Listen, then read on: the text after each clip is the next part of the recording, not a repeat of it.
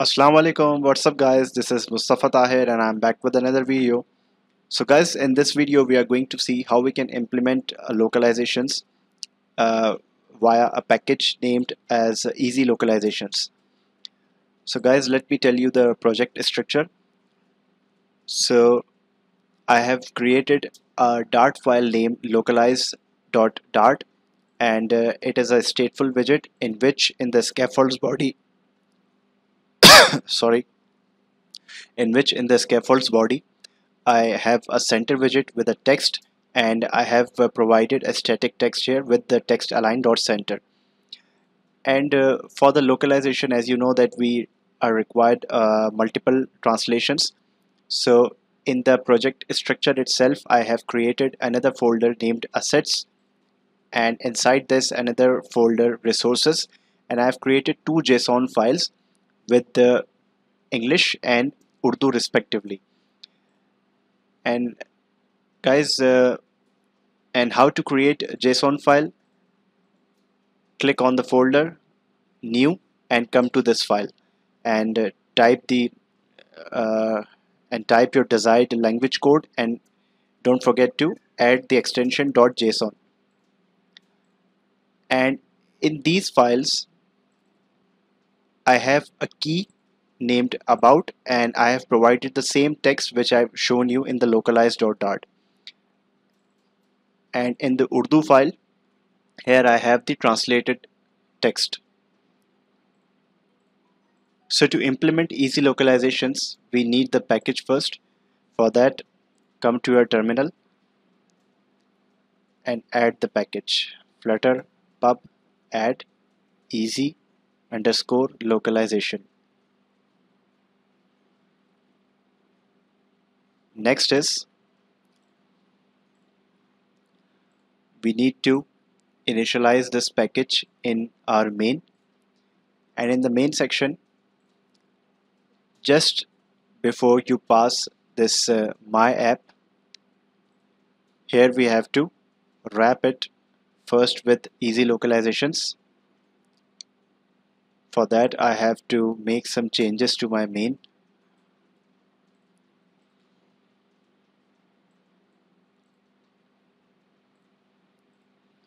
Comment out this one and I'll create new one. First, be sure to add this line widgets flutter binding dot ensure initialized, otherwise it might contain some crashes. And if you're adding easy localizations which is asynchronous, be sure to add async and then provide await and easy localization dot ensure initialized, and then provide a run app here and type easy localization, which requires child supported locales and the path. So in the child you can apply main app. Okay, so for the supported locales, as you can see, we have two locales, English and Urdu. So the format to write supported locales, it requires a list. So provide list, and for each locale you have to wrap it with locale and provide the language code in this format. For English, EN in small and then uppercase. For Urdu, provide the language code in small case and then uppercase.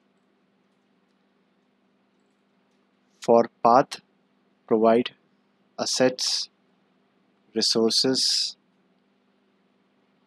and be sure to add slash after that, otherwise it won't pick all the languages.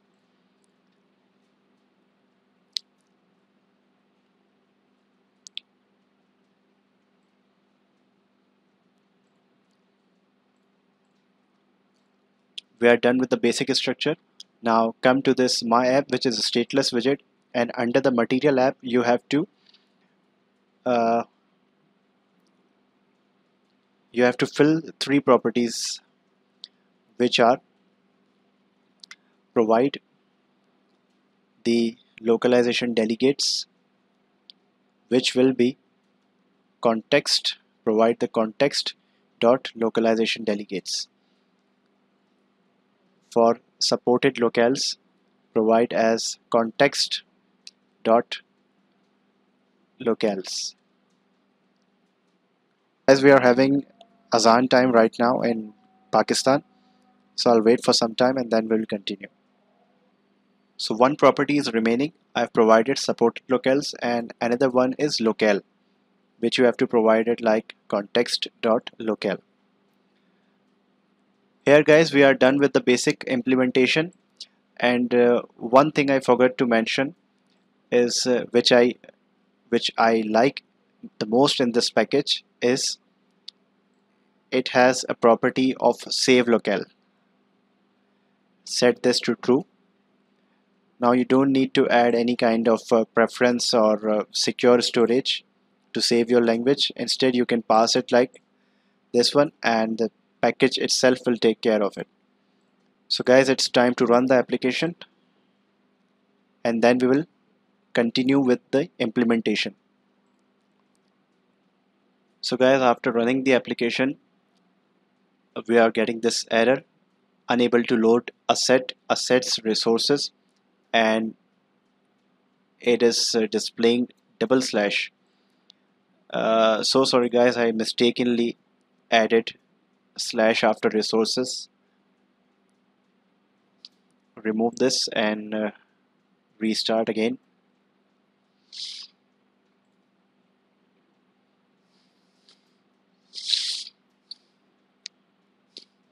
And as you can see that it has loaded perfectly, and we are receiving this static text. Now we just need to translate it to Urdu and vice versa. For that, I'll need to add two buttons, and I'm taking floating action button and I will apply raw on this.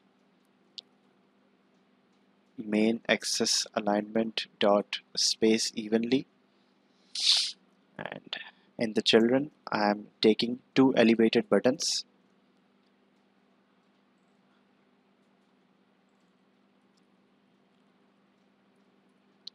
First one would be Urdu,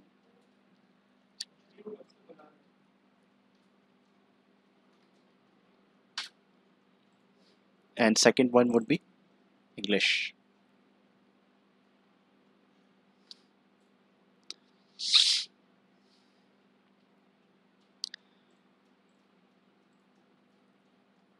So to convert this language, first head over to your static text, and just after your string ends dot tr, you have to wrap your text with tr, and it's giving us error because of this constant. Remove this, and yes, we are good to go. Okay, so translate it to Urdu, use this statement context dot set locale and provide the locale for Urdu, the same that we provided under the main section. First with the small case and then with uppercase. I will do same and wrap it with set state.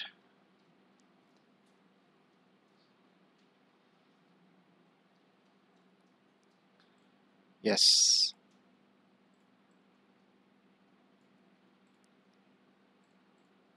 Doing for English EN and US. Hot reload.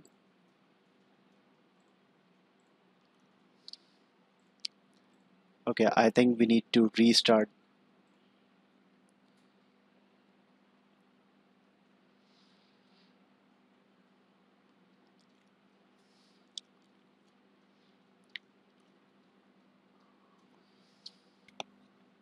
And there's one more thing, guys. I've wrapped it with the wrong string. Instead, we have to pass the key here. So I will replace this text with key, which is about, and now restart. This will definitely work. This time we haven't got any issue. So click Urdu and you can see that our text has been translated to Urdu successfully, and it has also picked right to left because Urdu is right to left, so it will appropriately pick the RTL or LTR with respect to the language and translate to English, and we have successfully implemented easy localization. And one more thing, guys, before signing off this video, I will provide the link in the description which will provide the language code for each respective country, so you won't need to get into any kind of trouble. So here, guys, I will wind up this video. I hope you have enjoyed it, and if you did, don't forget to like this video, share this video, and do subscribe this channel for more informative content and press that notification bell. This is Mustafa Tahir signing off. See you next time. Allah Hafiz.